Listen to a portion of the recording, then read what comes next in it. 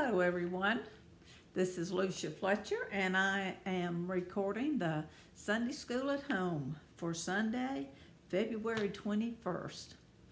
And the name of our lesson is Godly Fasting. And we have some verses that really speak to me, and it almost doesn't need very much teaching, and I think more of us hearing and listening to these words. The lesson comes from the Adult Bible Studies. The author are Taylor Mills and Bruce Batchelor Glader. And as y'all know, I give my opinions and restate what they say throughout the lesson. Now, this lesson comes from the book of Isaiah, and it is chapter 58, verses 1 through 12. And the purpose statement is to identify the kind of fasting God desires from us all. Well, I can tell y'all that I have never been one that fasted. I don't know why. It just hasn't struck me as one of the spiritual practices that I should do. That might be the wrong way to say it, but it hasn't ever been something I felt compelled to do. And I know some people do fast in a religious sense. And of course, Lent is a time that people decide to give up things and to fast at times for that. In the Old Testament, one of the things our author talks about is that God did not put down this rule that says, you know, you should fast one day a week or you should fast even one day a month. Said he really only gave them one day of fasting that he actually proclaimed, that God proclaimed, and that was the Day of Atonement.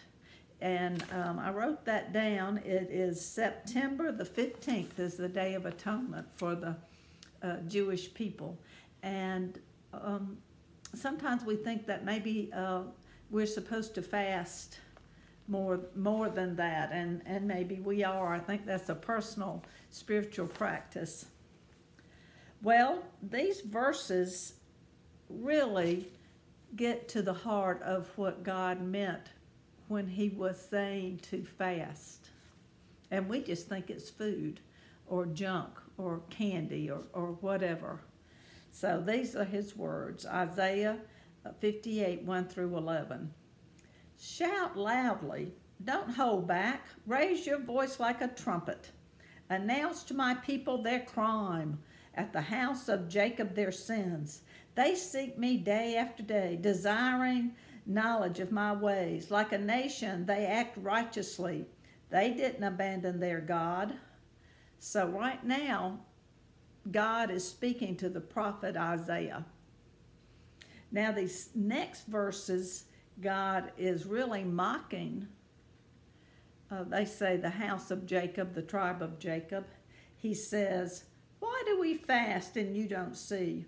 Why afflict ourselves you don't notice? And then the rest of these verses, God really explains what he wants from fasting. What he doesn't need is the loud shouting and raising their voice like a trumpet. This is what God means by fasting. Yet on your fast day, you do whatever you want and oppress all your workers. You quarrel and brawl, and then you fast. You hit each other violently with your fist. You shouldn't fast as you are doing today. If you want to make your voice heard on high, is this the kind of fast I choose? A day of self-affliction? Of bending one's head like a reed and of lying down in mourning clothes and ashes? Is this what you call a fast? A day acceptable to the Lord? Isn't this the fast I choose? Releasing wicked restraints, untying the ropes of a yoke, settling free the mistreated, and breaking every yoke.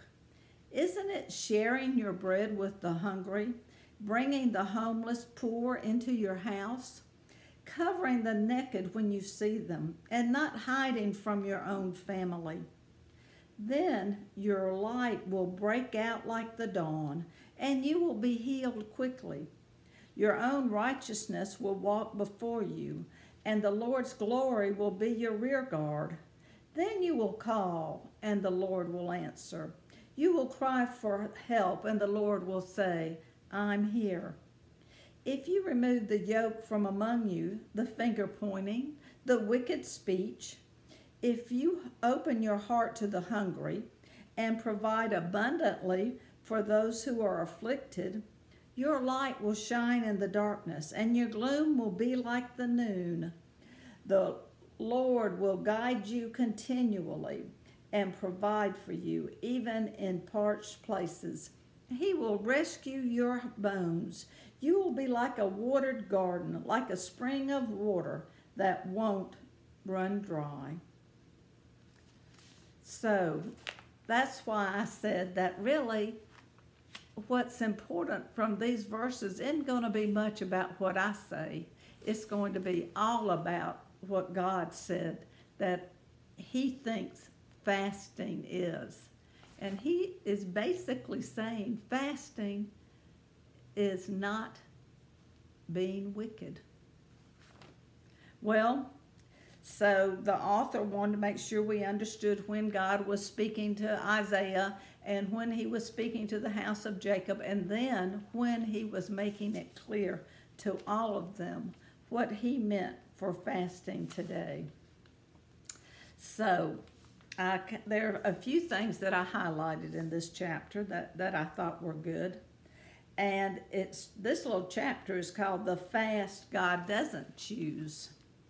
The problem in today's passage is that the fasting ritual had taken on, and he says this in quotations, the form of religion without the power.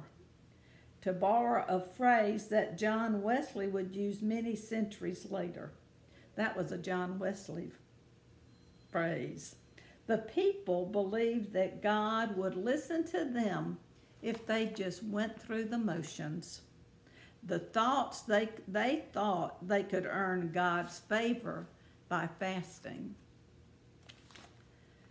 Now, John Wesley didn't mind telling people what he thought about things. And that was one of his sermons was on fasting. And he called it a form of religion without power. And basically it means it's nothing. God was not impressed with self-infliction. You know, we've heard about people beating themselves and wearing rough clothing that hurt the skin, and that they would go, days on end without eating. And of course, that does have meaning to some people. It does have meaning based on what the purpose is. How many of you, we have seen, haven't we, pictures on the screen of different religious sects that march through the town on a certain day and beat themselves on their back to show how, they are punishing themselves for their sins, and then we hear about the other people that will go days without eating. And is that something that would really make a difference to God? If that happens on one day and on the next day, everything is as it was before. God was incredulous that they would desire knowledge of my ways like a nation that acted righteously, but then abandon the God. God would rather the people set free the mistreated, share bread with the hungry, provide shelter for the poor, clothe the naked. Note that these are nearly the same kind of causes for worry that Jesus spoke about in Matthew. Feed the hungry, clothe the naked, visit those that are in prison. These are things that Jesus said that we do. He didn't say sit and go without food. So are we fasting from easy things when we give up our coffee for a week? Are we really fasting from what may be something evil in our heart? And that's what this lesson, those Bible verses, are supposed to tell us. I highlighted these 2 paragraphs, and I hope you don't mind me reading them. Sometimes people get it in their heads that the Old Testament is all about proper rituals and that the New Testament is where God finally does away with the old rules and procedures. But today's passage is one that shows us that God has always been more interested in sincere, heartfelt religion than in empty rituals. God has long judged our worship by how we treat each other. Also note that God did not tell them not to fast or not to go through formal religious ceremonies. We should not assume that God does not like formal rituals in worship. In fact, God established many rituals in the Bible. What God objected to was how their formal religion didn't make a difference in their behavior and how they assumed it would curry them favor with God.